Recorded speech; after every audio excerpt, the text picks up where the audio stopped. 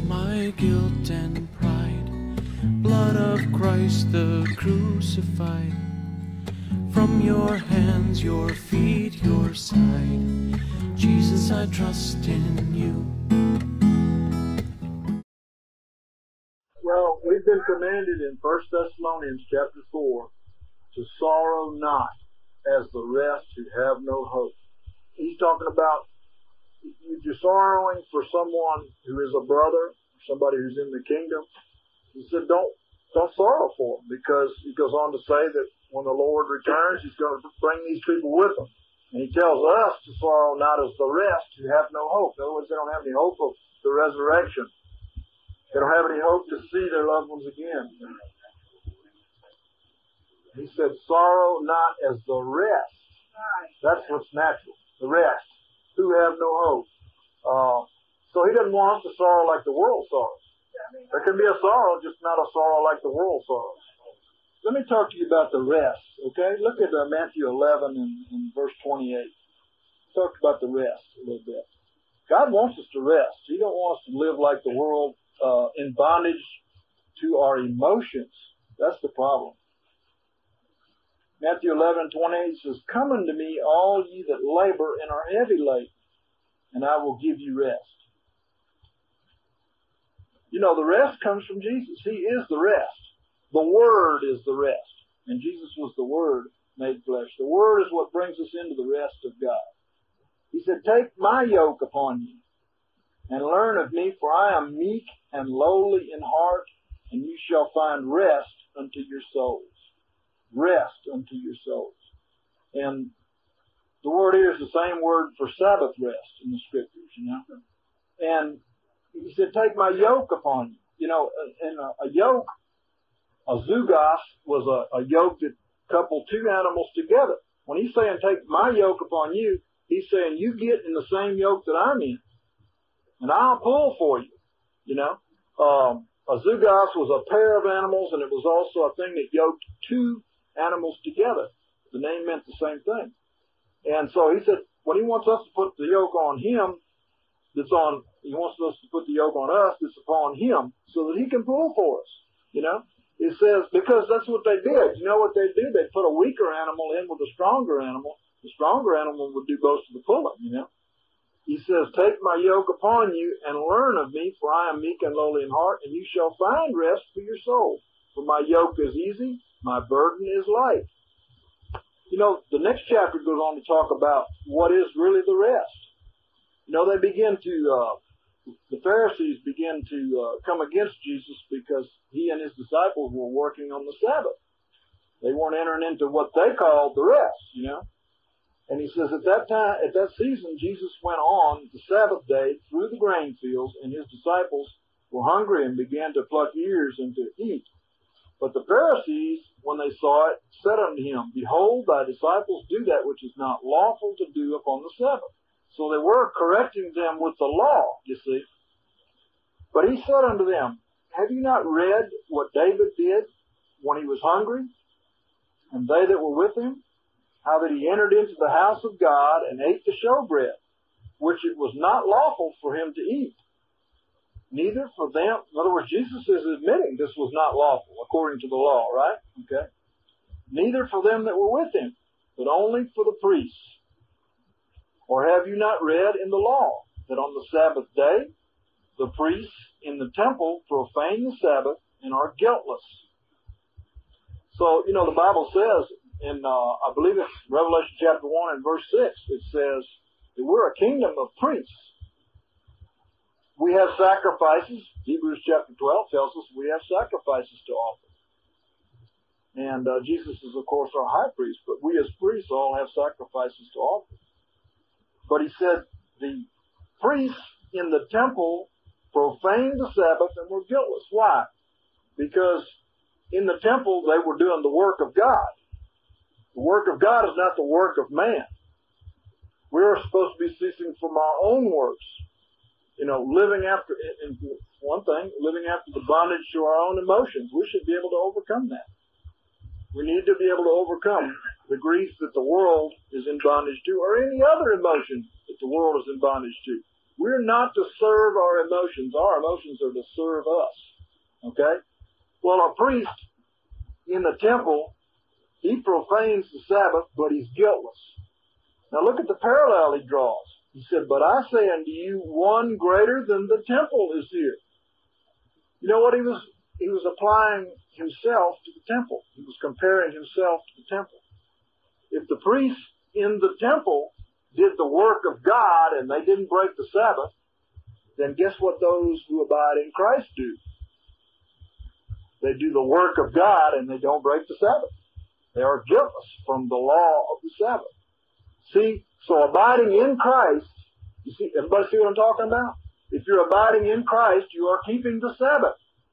He is the New Testament temple.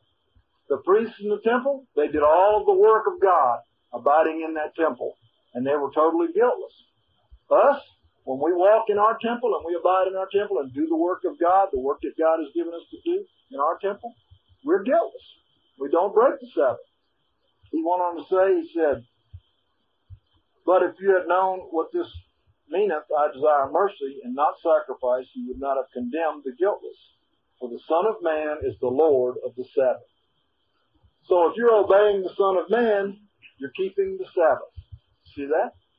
Everybody wants to put the Sabbath as a day.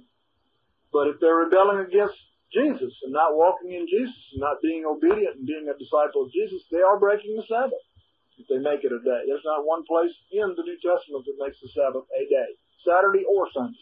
There's no place in there like that. But Jesus is the Lord of the Sabbath. If you're serving Jesus, you are keeping the Sabbath. And you are ceasing from your works. Right?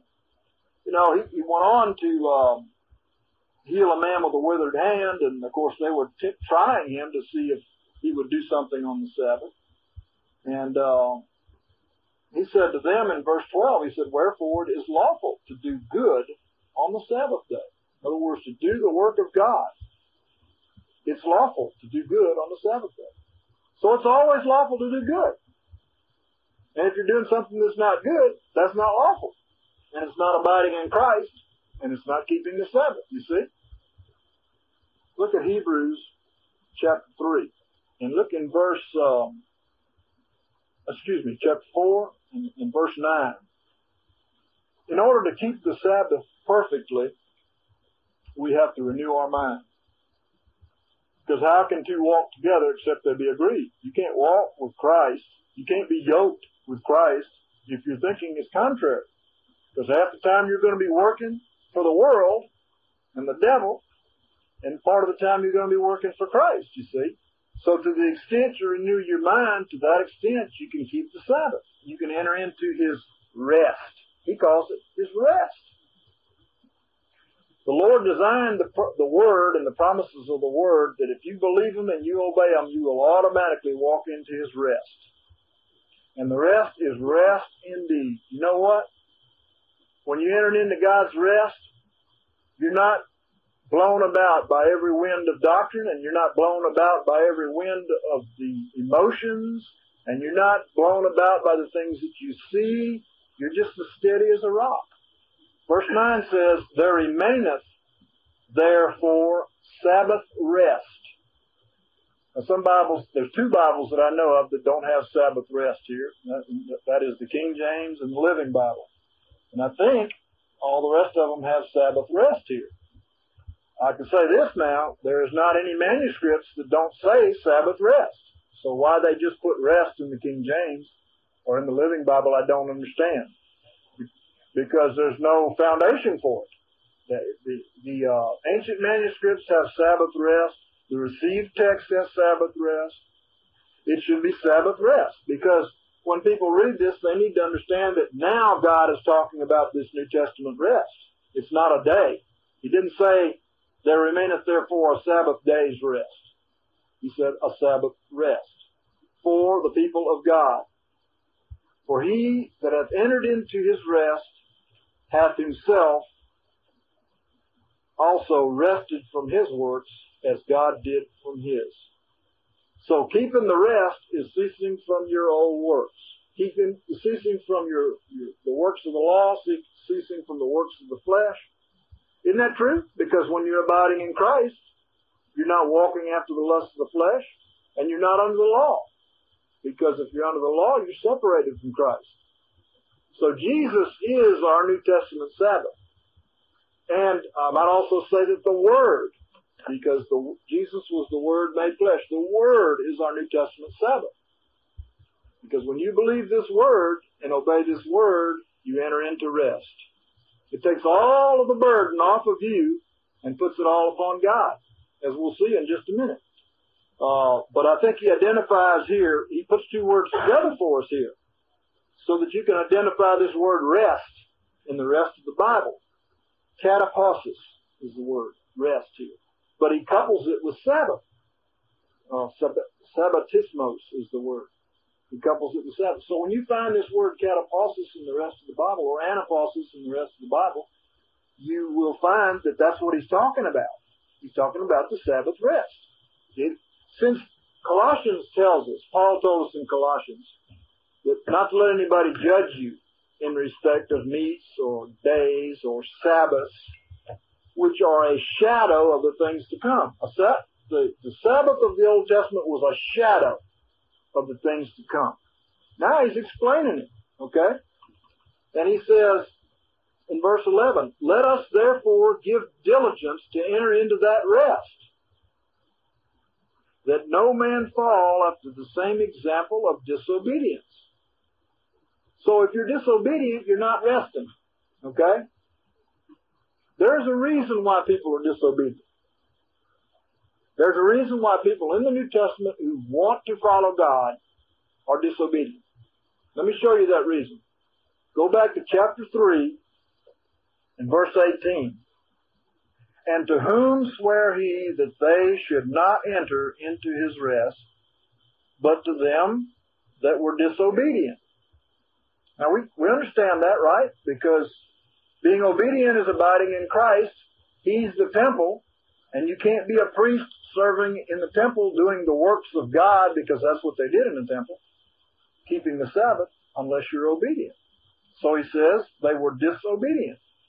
It says in verse 19, it says, we see that they were not able to enter in because of unbelief. They're not able to enter in because of unbelief. You don't have the ability to obey if you don't believe what God says. You can believe many things. You can believe religious phrases. You can believe a lot of religious thinking. But if you believe what God says, you will have the ability to enter in. Because when you believe, actually, let me tell you the truth. The word apithia in the Hebrew is the same word for both. Believe and obey.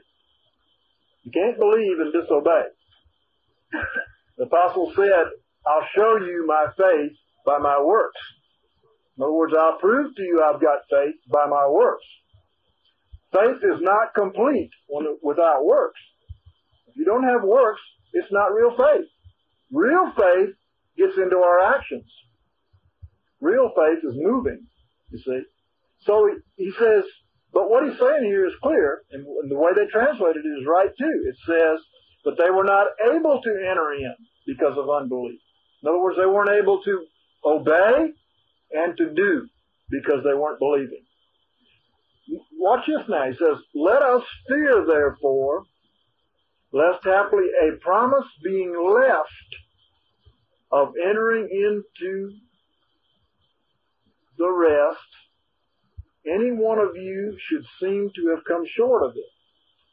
What does he mean, a promise being left?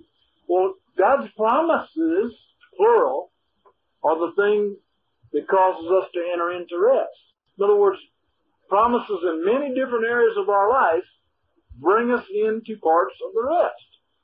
And what he wants us to do is not leave out any of his promises, but enter into his rest in every area in our life. So that's why he says, let us fear, therefore, lest haply a promise being left of entering into his rest. We don't want to leave any of his promises out. We don't want to reject any of God's promises. We want to enter into God's rest in every area, right? We don't want to come short of God's rest in any area. For indeed, we have had good tidings preached unto us, even as also they. But the word of hearing did not profit them, because it was not united by faith with them that heard. So you can read the word, quote the word, enjoy listening to the word, all those things. But if you don't mix faith with the word, it won't profit you. It's mixing faith with the word that causes you to enter into God's rest and keep His Sabbath. Okay? Verse 3. For we who have believed are entering into that rest, is what it says in the original. We who have believed are entering into that rest, even as He has said, as I swear in my wrath, they shall not enter into my rest, although the works were finished from the foundation of the world. Well, you know that their trial, the trial that they went through, is just like the trial that we're going through. Okay? Go back to chapter 3 and verse 7. I want to show you something. Our trial is with the voice of God. Okay? He says in verse 7, wherefore, even as the Holy Spirit says, today if you shall hear His voice, harden not your hearts, as in the provocation, like as in the day of the trial in the wilderness. So this is what He's saying to us as Christians. We're in this trial in the wilderness. And if you hear His voice, don't harden your heart to His voice. The trial is, what are we going to do with His voice? What are we going to do with what we hear that comes from God? Are we going to believe and obey? Because you can't rest without believing and subsequently obeying. See, unless you're obeying God, you're not disobeying the flesh. You haven't ceased from your own works unless you're doing God's works. You're either doing one or the other, as Jesus said. You're either with me or you're against me. In everything that we do, we're either with Him or against Him. So we have to renew our minds with the Word. We have a warfare to accomplish, according to 2 Corinthians chapter 5. I'm going to explain to you how the Word causes us to enter into rest in just a minute. I want to share this with you first. Here's where our warfare, 2 Corinthians chapter 10 and verse 3.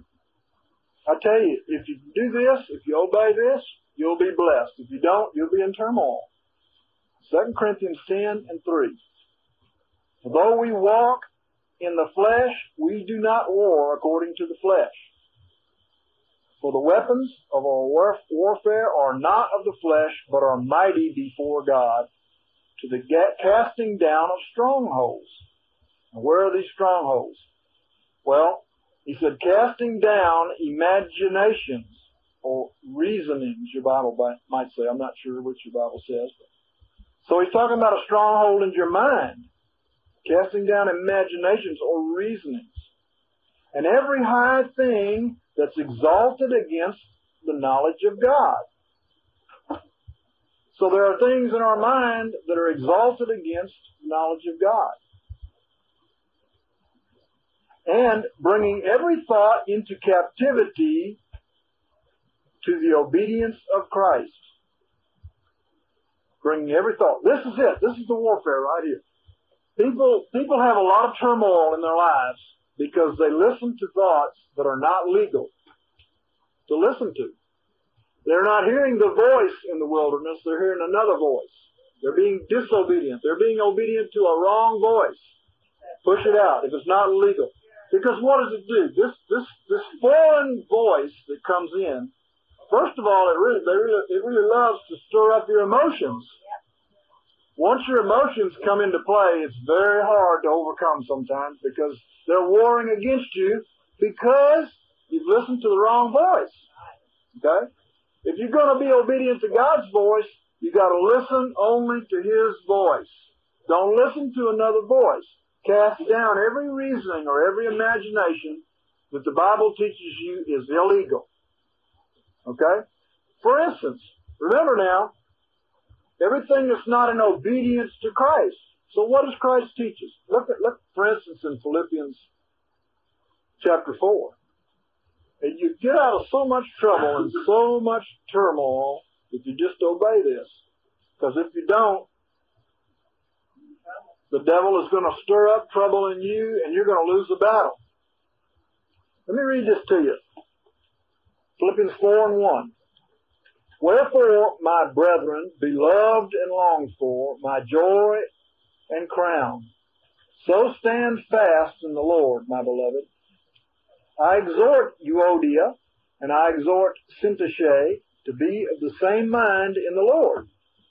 Now, the Lord taught me a little something here one time. He made me look those two ladies' names up, and I come to find out that the Euodia means to be successful, and Syntyche means to meet with an accident. And he's telling you, what he's saying here, hidden in the text, God is saying, that whether you are successful in what you're doing or whether you've met with an accident, be of the same mind. He doesn't want you moved by what has happened to you. He doesn't want you to be shaken by what has happened to you. And he doesn't want you to be ruled by your emotions by what has happened to you, okay? He says, I exhort Euodia, I exhort Syntyche to be of the same mind in the Lord. Yea, I beseech thee also, true yokefellow, help these women, for they labored with me in the gospel with Clement also. And Clement means merciful. And the rest of my fellow workers whose names are in the book of life. Now notice the next few verses actually say the same thing. Watch carefully. Rejoice in the Lord always. Again, I will say rejoice. Let your forbearance be known unto all men, or your restraint be known unto all men. You know, we need to be restrained. Don't have unbridled emotions. Don't let them run away with you, you know. Be restrained. Get your mind on what the Bible says and restrain your emotions, because your emotions are supposed to serve your spirit and not your flesh. That's the problem, okay? We as Christians many times permit our flesh to run away with our emotions, okay? He says, let your forbearance or your restraint be known unto all men. The Lord is at hand. Now watch this. If you obey this, you've got to walk in rest. He says, in nothing be anxious, but in everything by prayer and supplication with thanksgivings, let your requests be known unto God. See, he says, don't worry about anything. Don't be anxious for anything. Just pray and thank God. So he's telling you to pray and thank God in the same breath, even before you see the answer. See, if you obey that, you're going to stay in the rest. You know, Jesus gave us Mark 11:23 and 24. He said, when you pray, believe you have received, and you shall have it. You know why he gave us that? He gave us those instructions about receiving things from God. And those instructions are that when you pray, to believe right there that you receive. So that, what does that do to you when you do that? It reinforces your faith. It causes you to enter into rest immediately. In fact, if you keep on obeying that, you're going to stay in the rest. You'll never get out of the rest. Because you're never going to be anxious about what you see or what you need or what you lack. You know, we all look at ourselves and we see that we lack things. But God says He doesn't want you to be anxious about that. You know, Mary just had a really, really good dream the other day about the bride. This just came back to me. I wasn't even thinking about that. But this dream was that the bride was getting dressed up, and she didn't quite have herself all straight and all her clothes on right and straight and everything. And she was getting anxious that people would see her in this condition and not ready to meet the Lord. And there was an attendant with the bride who said, don't worry, we'll fix it up, we'll get you ready. You know, does that sound all right? You know, sounds good, doesn't it? Don't worry, that's the only thing God's going to say to you. Fear not, it says 365 times in the Bible, fear not. Here he says almost the same thing. Don't be anxious for anything. Don't be anxious for anything. Just pray and believe and thank God. And then he gives us instructions about our thinking. And he tells us what we can think and what we can't think. He tells us what's legal to think and what's not legal to think. If you disobey this, don't be surprised that you don't get yourself in trouble. There are thoughts that come into your mind that you must cast down because they are not obedience to Christ.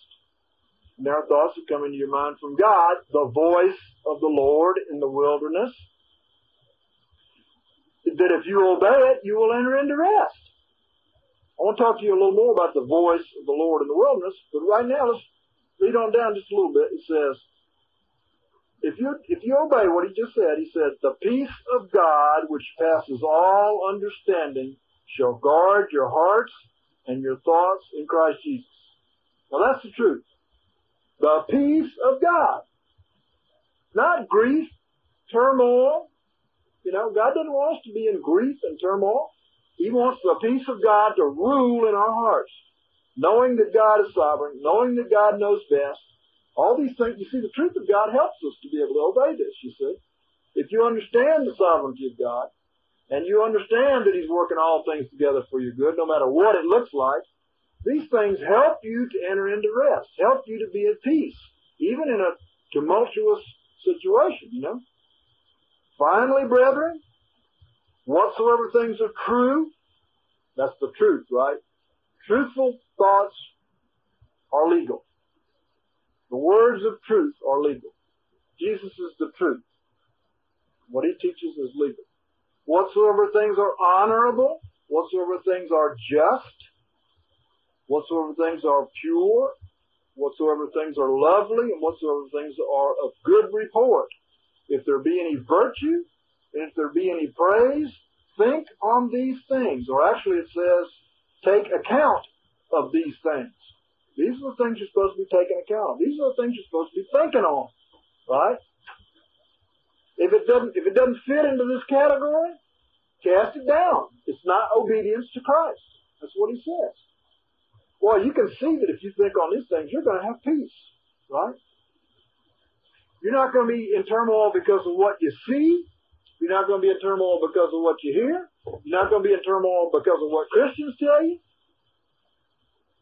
You're not going to be in turmoil because of what you see in yourself. You're not going to be in turmoil because of the failure that you see in yourself. See that? If you think on these things, what is the truth according to the Word of God, and what is good and just according to the Word of God, you're not going to step out of your peace. You're going to abide in the rest of God. Okay? So thinking has everything to do with the rest of God. You can't abide in Christ, who is the Sabbath, if you're not abiding in the Word. Get the Word in your mind, it'll take the turmoil out of your body and out of your life, you know. And the things which you have learned and received and heard and saw in me, these things do, and the God of peace shall be with you. So we can copy Paul, and the God of peace will be with us, right? He said, follow me as I follow the Lord, right? God wants the God of peace to be with us. Look at this other verse. It's in Isaiah chapter 28. You know what? I'm going to tell you something. When my daddy died, I was surprised that there was no grief in me. I really was. I shocked myself. There was no real grief in me like I would have thought that there would have been, you know. Isaiah chapter 28 and verse 9. I'll show you something about this rest, okay? Whom will he teach knowledge? And whom will he make to understand the message? Them that are weaned from the milk and drawn from the breast. In other words, we're talking about growing up in Christ here. We're not talking about staying a baby. We're not talking about staying with a baby's mind. We're talking about growing up in Christ. The people who get knowledge and the people who get understanding are going to have to get weaned from the milk. Okay, you can't stay on the milk. You can't grow on the milk. You're going to stay small on the milk. You got to have meat to grow. And Jesus said his meat, he said, my meat is to do the will of my Father. See? So if we're going to do the will of our Father, we can't stay babies in a crib. And you got to get off the milk and get on the meat and be able to do that. Now watch. He says, for it's precept upon precept, precept upon precept, line upon line, line upon line, here a little and there a little. In other words, God is going to add to the knowledge of the person who will go on with God and not stay a baby, not stay thinking like a baby, you know. He will add precept upon precept, line upon line, here a little and there a little. He's going to add to it. What is he adding when he adds this? Well, watch. He said, nay, but my men of strange lips and with another tongue will he speak to this people, to whom he said, this is the rest. Give you rest to him that is weary. And this is the refreshing, yet they would not hear. Now, you know, we're prone to use this as saying, yeah, speaking in tongues is the rest, okay? But no, he's not really saying that. But if you add verse 9 and 10 on with verse 11, then verse 12 makes more sense, you know. The truth is that the Word is the rest. Abiding in Christ is the rest. Abiding in the truth and being obedient to the truth is the rest, okay? The speaking in tongues is a great help in abiding in the rest. There's no doubt in my mind. The Holy Spirit is one who comes to give us power to abide in the rest. Speaking in tongues, a man who speaks in tongues edifies himself. He builds himself up. The Bible says building yourselves up, praying in the Holy Spirit. So praying in the Holy Spirit builds you up in the faith. It gives you faith. Build yourselves up on your most holy faith, praying in the Holy Spirit. It's a good gift, okay? But if you connect 9 and 10 with 11, you begin to see that it's the Word. The Holy Spirit enables us and empowers us and builds us up to be obedient to the Word, to hear the Word. You know that the Spirit-filled people hear the Word so much better than the people who are not Spirit-filled. If you don't believe it, look at the denominations and you'll be able to see the ones who are filled with the Spirit are a lot closer to the truth than the ones who are not. Because the Holy Spirit comes to lead us and guide us in all truth. And He comes to be our comforter, right? That's rest. That's peace, right? Okay? Go back over, let me go to 1 Peter. Let me share something with you. Let me show you why the Word causes us to rest. If you just believe the Word and act in agreement with the Word, you have to rest. You have to rest. Like we read there in Philippians chapter 4. If you obey that, if you think those thoughts that are legal, don't think those thoughts that are not legal, Christ is always going to keep you in the rest. His burden is light, He said. He said, get yoked up with Him. Walk with Him, because His burden is light. Okay? Let me show you an example. Boy, if you can get this down in your heart, God will show you how to rest. You know that everything that has to do with our sacrifice and what Jesus did for us is past tense. Okay? For example, this is the key to God's power. This rest is the key to God's power. You can't be anxious and troubled and be walking in God's power and be receiving God's blessings, because there's no faith in that. Okay? 1 Peter chapter 2 and verse 24. To just point out to you just a few verses here. He said, who his own self bare our sins in His body upon the tree. He bare our sins in His body upon the tree. It's past tense. If you believe it, it makes you rest. He took every sin. Contrary to popular opinion and popular teaching, He took every sin, past, present, and future, from you, and He put it on that tree. All of your sins, and He put them on that tree. Okay? It makes you rest. It does this too. Think about this now. Not only does it make you rest, it gives you authority over sin in your life. When you believe what this says, you rest from any kind of anxiety or fear,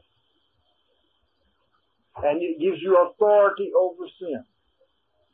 Because you can say to sin, Jesus bore you on the cross.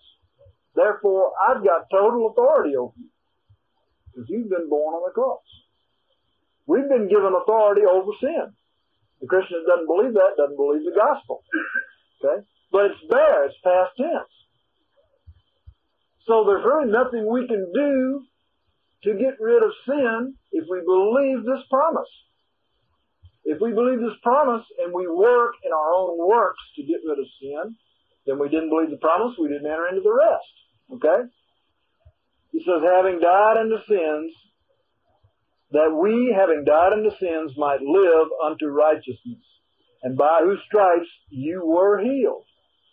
We don't have to struggle to get healed. We have to struggle not to struggle. Our problem is we need to struggle to not struggle. We don't have to struggle to get healed. We get all worried about what does God want me to do? Where does He want me to go? Who does He want to pray for me? That's all our works. That's our thinking and our works. We don't have to struggle to get healed. The Bible says, by His stripes you were healed. Therefore, if you believe that, you can enter into rest. You can cease from your struggling. You don't have to work at it anymore. You don't have to be fearful anymore. People who are fearful about gaining healing do not believe the promise. They have not entered into the rest because they don't believe the promise. Healing is in the rest. You know what? When they entered into the land of rest, they got rest from all their enemies. That's what the Bible says. When the Israelites entered into the land of rest, they ceased from their works. They rested from all of their enemies. You know why? Because the enemy can't come against you in the rest.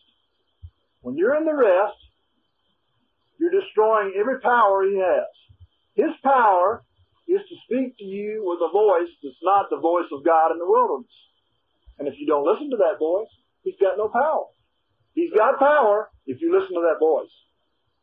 If you listen to a voice other than the voice of God, he's got power. That's why the Bible tells us that our warfare is not according to the flesh. No, but you see, what we're looking at is two types there. And those two types interlap, you know. When you go into the wilderness and you cease in the trial in the wilderness, you're entering into the rest. It's just that God had to show it to us in a parable in a sequence, you see.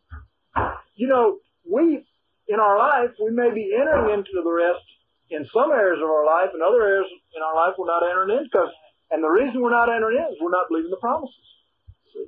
That's why he said, fear, lest there be a promise left of us entering in. God wants us to enter into all of his rest. Why? Because that way we can totally and perfectly abide in Christ. If you believe God's promises, you're abiding in Christ. You're believing the Word. You're acting upon the Word. You're walking with him because you're in agreement with him, you see. That's the Sabbath. So that's why all the promises that are concerning the sacrifice, they're past tense. They're past tense on purpose. That's why Jesus told us, when you pray, believe you have received, and you shall have it. If you believe you have received, you know what? You're going to stop praying. You're going to stop being worried about it. You're going to stop being anxious about it. You're just going to receive it. And you're going to back off. In fact, some people say they feel guilty. I've had the same thought. And I had people ask me, is it wrong to just pray and just forget about it? I said, no, it's not wrong to pray and just forget about it. If you pray and just believe that it's done there, that's the reason. That's a good reason for forgetting about that problem and going on to the next one. Well, listen, you shouldn't feel guilty. If you pray again, it's because you didn't believe the first time. You need to pray again.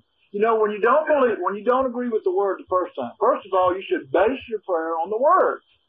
If you're basing it upon the Word and you're trusting in what's been done at the cross, then you can stop. You can enter into rest and you can cease, you know. But if it comes back up in your mind again and you get to looking at the circumstances, then you feel a need to pray again because you didn't feel like the first one helped you any.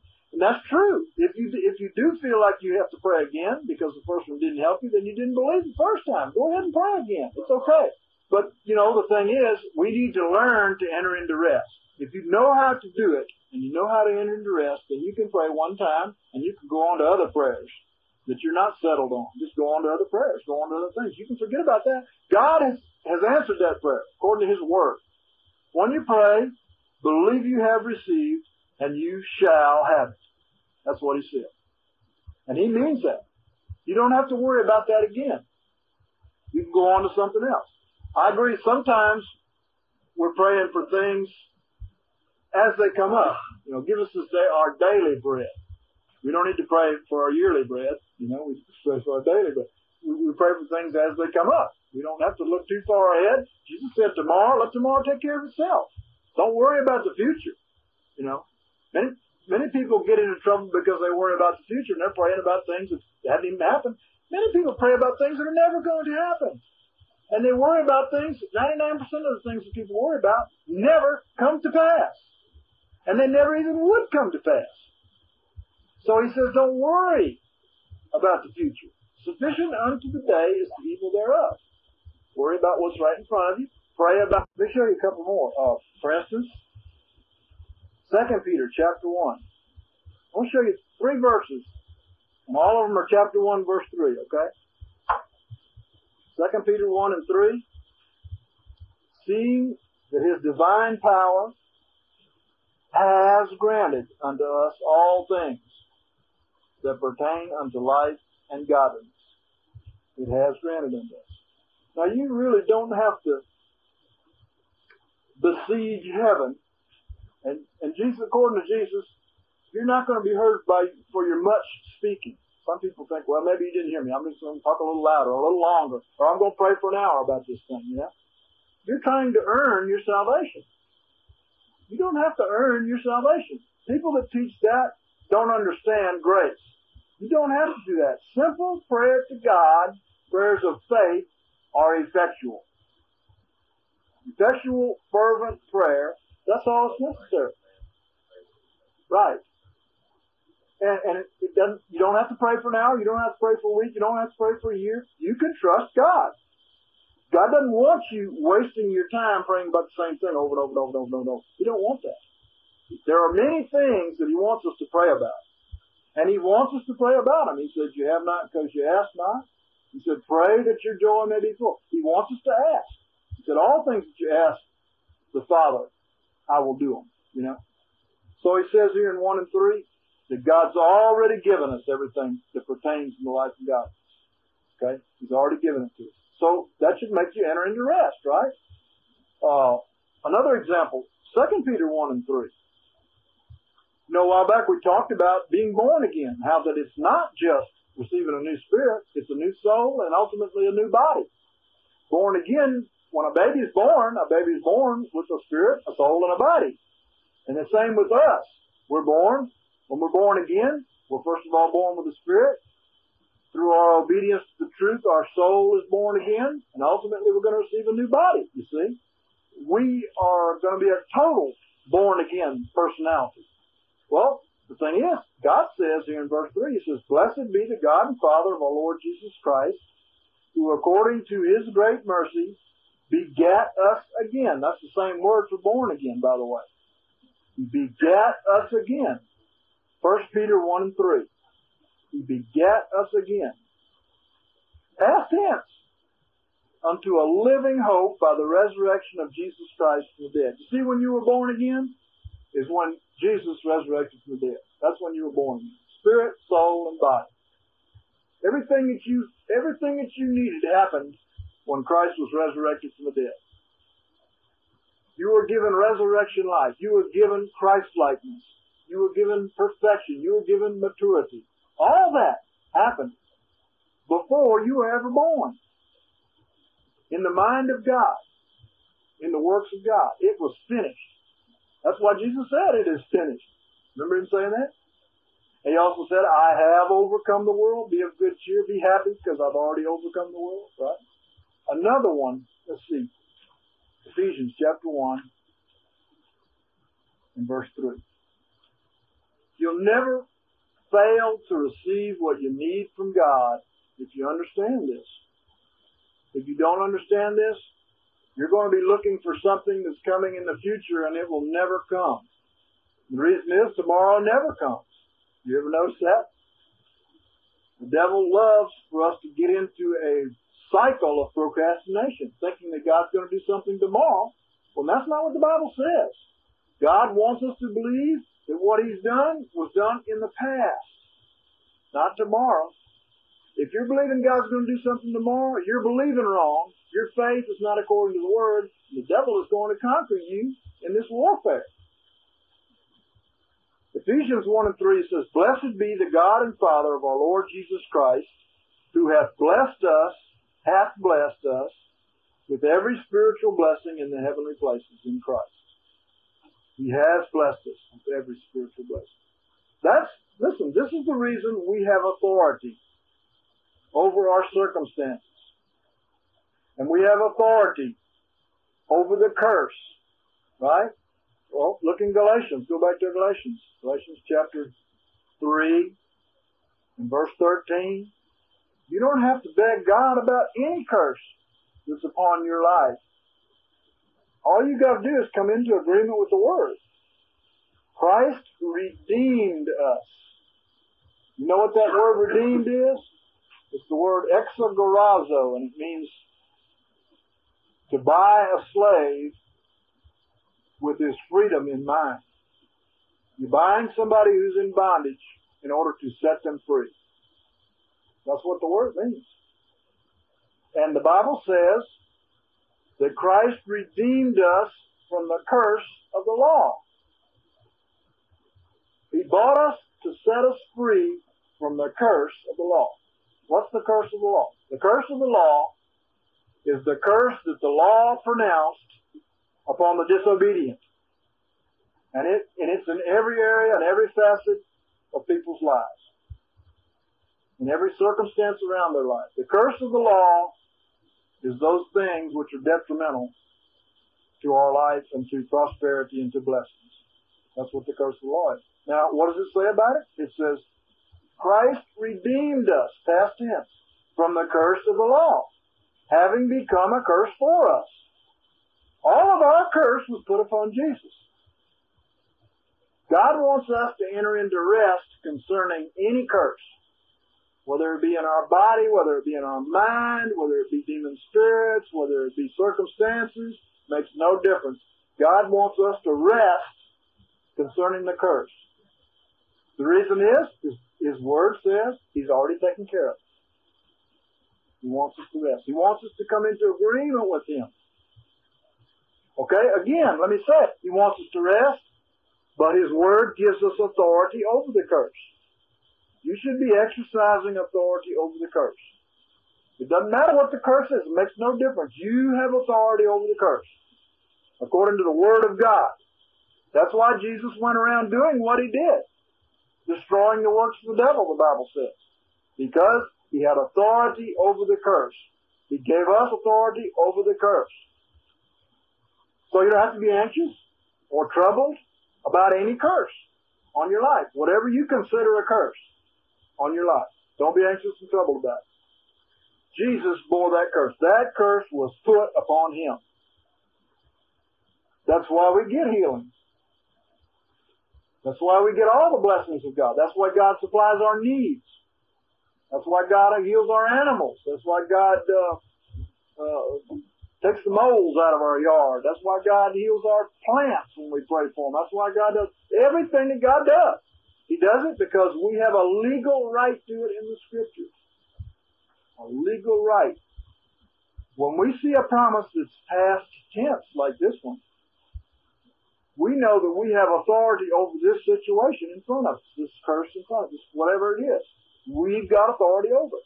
We should rest because there is no problem. The problem's been taken care of. There is no problem.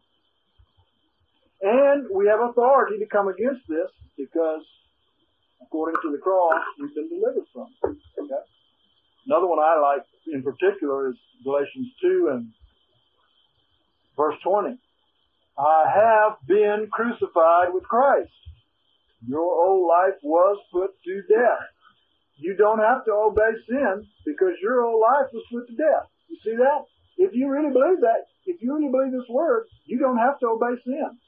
You have dominion over sin. You have dominion over the devil. You have dominion over the curse. I have been crucified with Christ, and it's no longer I that live. Now, if you really believe that, you don't worry about getting dressed up to meet the bridegroom. And it's no longer I that live, but Christ liveth in me. And that life which I now live in the flesh, I live in faith, the faith which is in the Son of God, who loved me and gave himself up for me. So the life that we do live in this flesh, we live in faith. And what is faith? Faith is the substance of the thing hoped for, while there's no evidence seen.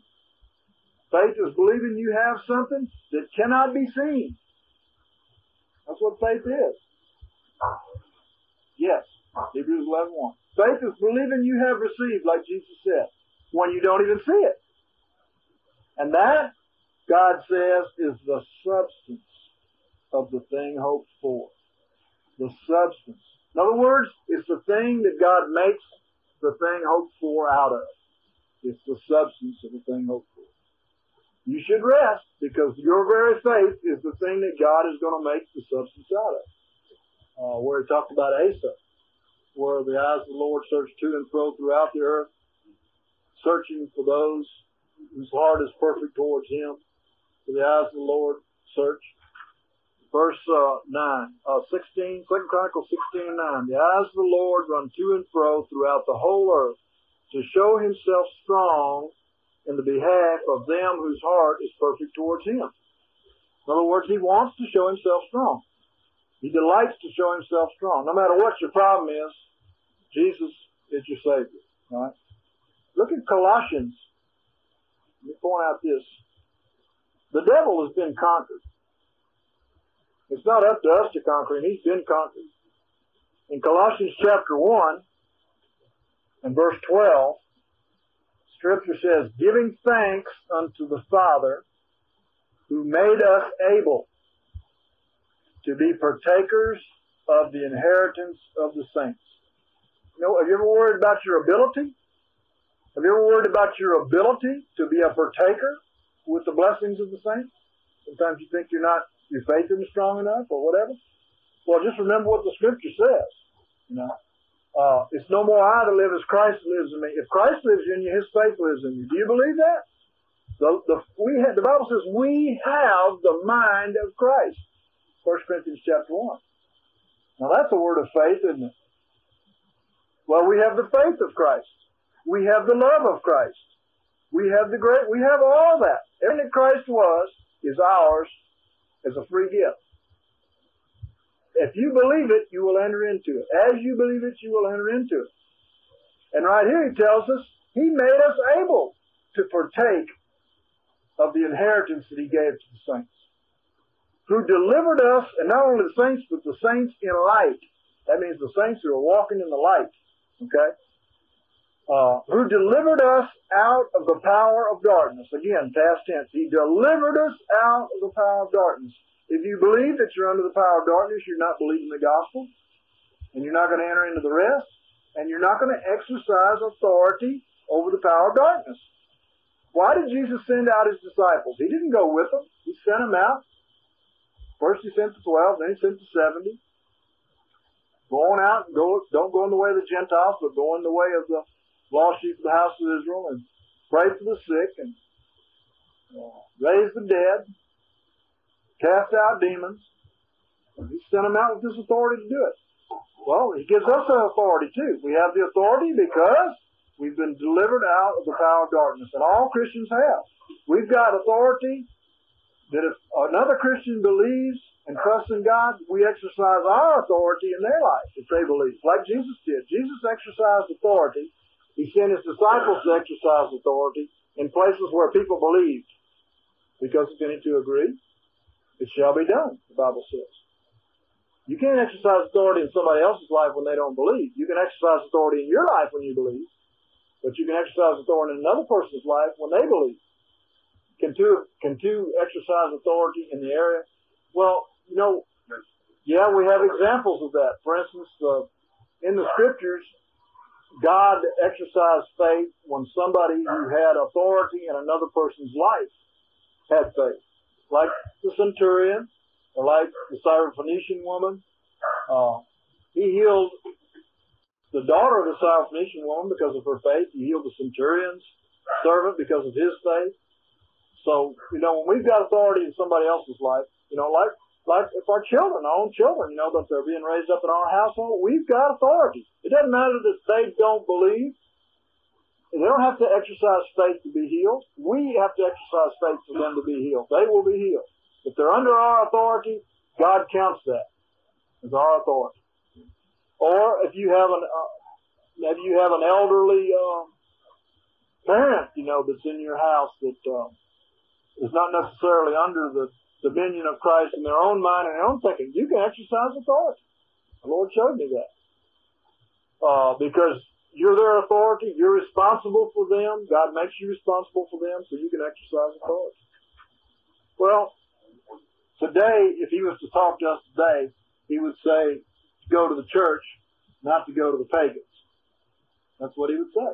Because he called it the children's bread. You don't cast the children's bread to the dogs. You preach the gospel to the pagans, but the deliverance and everything from the curse, that's for the children. If a pagan becomes a Christian, they are in line for deliverance from the curse and every other blessing that God has. Okay? I know a lot of people would disagree with that, but that's just Bible. When we go to the lost sheep of the house of Israel, we're talking about going to Christians. And the reason he calls them lost sheep is because they've lost their way. Many Christians have lost their way. They don't know the way. Maybe God's given us the way in some area of our lives, but he hasn't given them the way, and they don't know the way yet. And you can help show them the way. You can bring them to the way. It's an excuse, and it's the gospel that they've heard. The gospel that they've heard is that you can't be perfect, but it's not God's gospel. We're to confess that we're not even alive anymore. Christ lives in us. And Jesus said to us, "Be ye therefore perfect, as your heavenly Father is perfect." He commanded us to be perfect. Perfect is just obeying what God wants you to do. We can do that. We have the ability. Since we're not under the power of darkness anymore, if we believe that, and we remember that, and we cast down these other voices and these other imaginations, we can walk with God. We have been given the power to walk with God. It's the false gospel, it's the Antichrist gospel that says that you're always going to be in bondage to sin. You're never going to be an overcomer. You never can be perfect, The word perfect just means mature. It means full grown. It means, and there's no verse that says what they say, not one. No, and it won't even cause you to overcome the problem at hand, much less get to heaven. You can't overcome the problem at hand if you don't believe that you can overcome it. The promises in the Bible are to the overcomers. I can tell you this. God said in Peter that he was going to shake everything that could be shaken. And he also said that just like Noah entered into that boat and 8 were saved. You know what Noah means? Noah, the word Noah is rest. In the Hebrew, it's rest. You know who entered into that boat and was saved from the flood? The people who were in the rest. The family of the rest. See? And there's a flood coming in this country. We need to enter into the rest now. That's how we prepare the tower that the Lord was showing us, That's how we prepare the ark for the flood that's coming. We're building an ark. And that ark is for the people of rest. The people who enter into the rest. A person who's in rest, they don't have anything to worry about. The people who believe these scriptures, they don't have anything to worry about. Because they're not only believing, they're entering into obedience too. Faith without works is dead. The key to the ability to obey the scriptures is the belief in the scriptures. The voice. If you hear his voice, don't harden your heart. Be obedient about everything you hear from God. You might think it's small and insignificant and not important, but God is trying you in the wilderness to see what you're going to do with his voice. You may think it's not important. You may think, well, nobody else does that.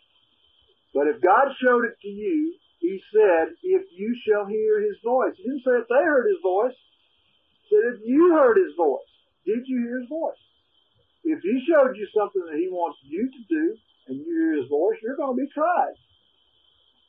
And you're not going to enter into his rest if you don't obey, because you're not ceasing from your works if you don't obey. I don't care how much you justify yourself and say everybody else is not doing it. Or I'd be all by myself if I did do it. It don't make any difference. You can do it. See, we're going through this trial in the wilderness. We're listening to the voice. We're hearing the voice of God. You may hear something other people don't hear. To him that knoweth to do good and doeth it not, to him it is sin. If you know something is right, you know it's in the Word, you're responsible. You know it's there, you're responsible. Aaron heard another voice, didn't he? He heard the voice of a multitude. That's what he heard. If we hear the voice of the multitude, we're sure not hearing the voice of the Lord, because the multitude aren't following the Lord. This is why the Bible says, seek out your own salvation with fear and trembling. You can't trust what the multitude are doing. Aaron built the golden calf because of the opinion of the multitude. Well, as I shared with you a while back, the churches built their own golden calf. They're false gods. They're false Christ. And it was because of what the multitude wanted. Look at John chapter 12 and verse 31. For those who want to disobey the voice of the Lord and store up their treasures, let them get ripped off because they're not obeying God. You know, that's fine with me. Verse 31, John chapter 12, verse 31. Pay attention to what Jesus says. I mean, sometimes it doesn't make sense to you, but if you just meditate on it, you'll see he's saying something significant. And I think he's saying something really significant here. Now is the judgment of this world. And now shall the prince of this world be cast out. See, do you believe that? Do you believe that the devil has no more power in this earth, no more authority in this earth? Well, it's only for those that believe it, right? What happened at the cross is the prince of this world was cast out, and the world was judged. Doesn't he say in John chapter 3 that the world is judged already because they haven't believed on the name of the only begotten Son of God? Yeah, they're already judged. You know, people when they die, they go to one place or the other, don't they? That's because they're already judged. And listen, the devil is already cast out. And that's why we can speak with authority, because his power is totally taken away. You know, in Revelation chapter 12, where they warred against Satan and his demons, it says they overcame him because of the blood of the Lamb, because of the word of their testimony, and they loved not their life unto death. Their testimony, the word of their testimony. That was Revelation 12 and 11. See, their testimony, their confession. They overcame the devil because of the blood of the Lamb, something that's happened in the past. Right? Because the word of their testimony, because they're agreeing with what's happened in the past, and because they love not their life. Luke 11 and verse 20. I think it happened when Christ went to the cross. You know, because that's what he said, it is finished. And that's what he was talking about when he said, I've overcome the world. You know what? We have authority to cast him out because he was cast out. We became born again because we were born again. You see that? We received the blessings that are stored up for us in heavenly places because they were given to us through Christ Jesus. Everything that happens now happens because it's been accomplished. Okay?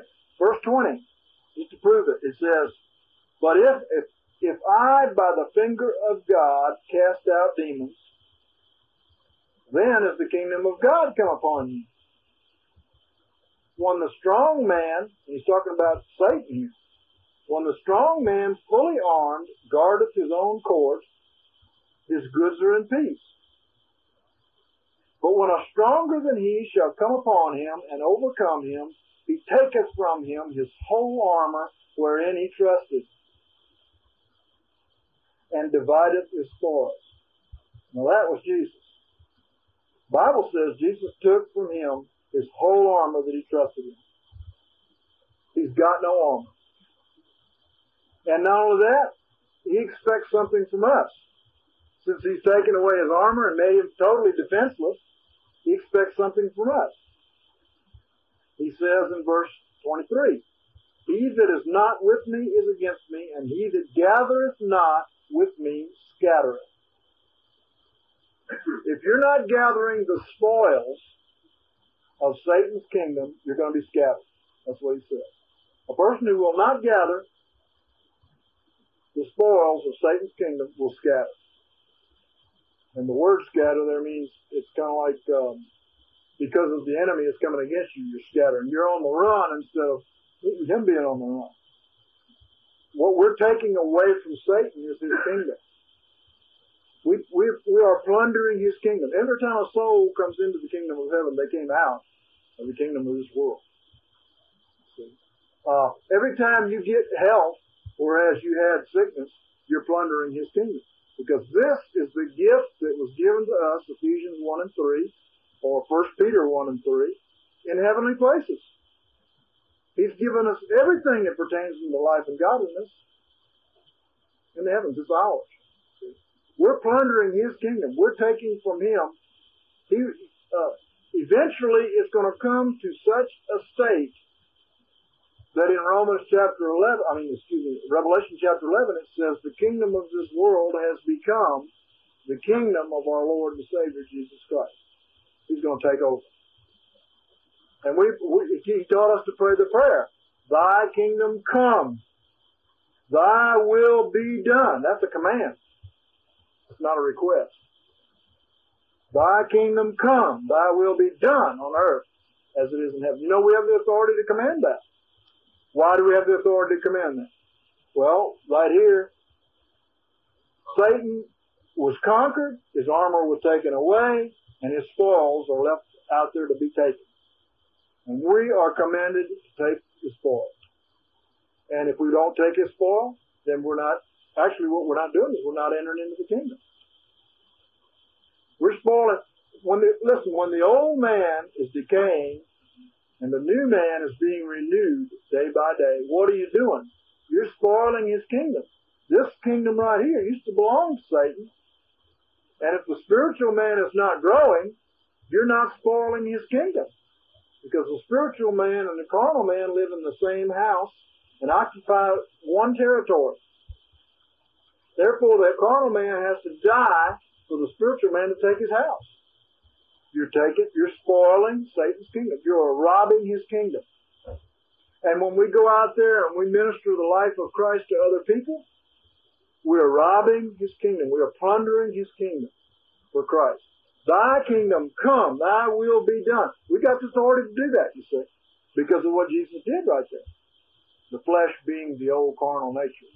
1 Corinthians chapter 1. Let's share with you just one more thing here. 1 Corinthians chapter 1. The Lord has given us just one method to conquer Satan's kingdom. He doesn't accept your method. He doesn't accept religion's method. He doesn't accept the world's method. He only accepts the sacrifice of Christ. And since you've got to cease from your works when you believe the promise of God, if the promise is past tense and you believe it, you've got to stop from your works. You see? Because it's already done. If you believe it's already done, you're going to stop. You're going to cease.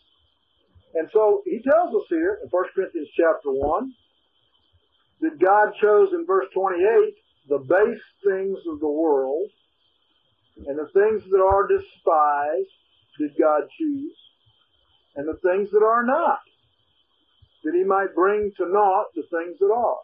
So God only chooses the things that are not to bring to naught the things that are. He only uses the things that aren't to bring to nothing the things that are. That's all he uses. That's all God will use, is the things that aren't. That's all he wants the Christian to use. That's all Jesus used. Jesus used the things that were not to bring to nothing the things that were. He didn't use methods. He didn't use, one time I asked the Lord, what about the mud that Jesus used in the eye of the guy that was blind? And I got an answer so quick, it shocked me. And he told me that he had to wash that mud out of his eye to get rid of his blindness. It wasn't the mud that gave him healing. It was getting the mud out of his eyes that gave him healing. You know what the mud symbolizes? The old fleshly earth. I mean, that's what mud is, right? It's earth. Carnal thinking, carnal seeing. The dirt, earth. Man. What's a man, you know? Yeah. It wasn't the mud that healed his eye. It was getting the mud out of his heels. You know. And so it's not, yeah, well, what about the spittle that came out of Jesus' mouth? He spit on one guy's tongue and loosed his tongue. Well, that's what the Bible says, what comes out of the mouth of God. Every word that comes out of the mouth of God. Spittle out of Jesus represented what came out of his mouth. You see? So God wants us to see the fact. See, God wasn't using methods. There's nothing magic in spittle. You can spit all over people and just make them mad at you. You know, they just get mad at you. It's not the spittle. It's what comes out of the mouth of God. If you use what comes out of the mouth of God, you'll get the same results Jesus got. And if you get the mud out of people's eyes, you'll get the same results. Deliver them from their blindness. If you can get the mud out of their eyes, you see. So it's not the things that are, it's the things that are not. What are the things that are not? We just read all those verses. All of them that said something had happened that we don't see. We've got every spiritual blessing in heavenly places. The old man is dead. The new man is alive. We're delivered from the curse. All of those promises are past tense. And yet we don't see them. So if you confess them, you're confessing something that is not. You see that? You're confessing something that you do not see. This is God's method. All right. So some people say, well, maybe God's method today, maybe he gives wisdom to psychiatrists to help us to be delivered of our sinful passions, you know. But a psychiatrist is something that is. He's not something that is not. And the money that you pay him certainly is. It's not something that is not.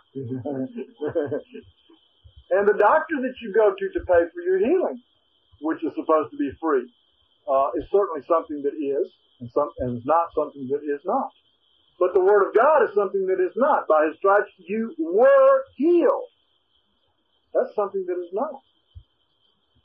But the Bible tells us in Romans chapter 4 and verse 17 that faith calls the things that be not as though they were. So I've had so many people, and some of you probably said the same thing. Well, that's lying. When you say something that is not true in the physical realm, that's a lie. No, that's not a lie. The things that are seen are temporal. The things that are not seen are eternal. The things that are not are forever. The things that are seen, they're very temporary. They're going to pass away. Everything that can be shaken is going to destroy the things that are seen. As of things that are made, the Scripture says. God's going to destroy everything that is made. See? So God's method for destroying the curse and destroying the things that are, which is the curse, right, is the things that are not. He doesn't have another method. If you're using another method, it's not God's method. You haven't ceased from your works if you're using another method. Jesus just spoke things. That's all he did. He didn't give these people ingenuity about what they should eat to give them help. He didn't send them to a better doctor to give them help. He just spoke them into help.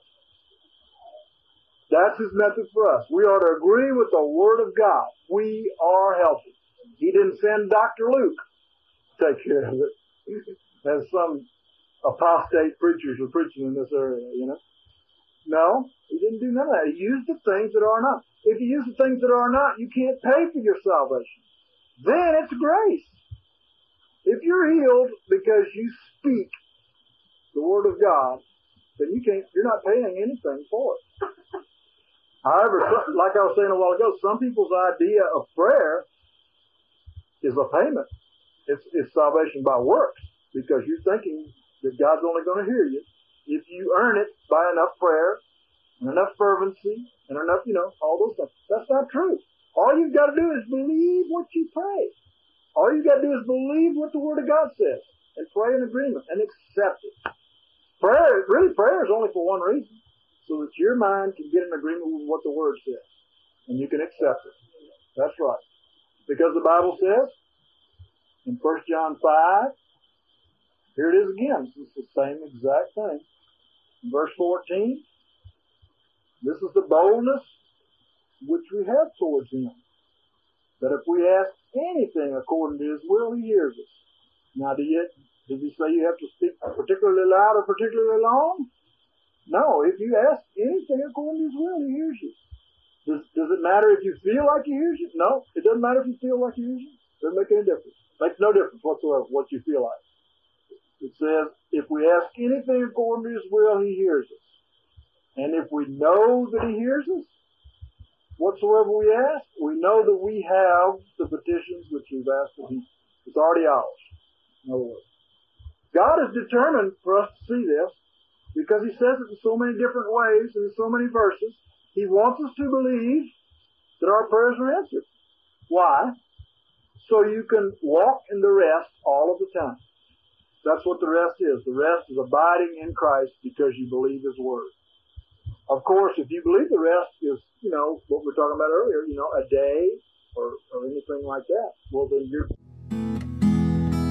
What can quench my thirsting soul? Purest water, make me whole. Let your streams of mercy flow. Oh, Jesus, I trust in you. Though the mountains fall into the sea, though the rivers rise, I still believe. For your mercy stands and your word is true. Oh, Jesus, I trust in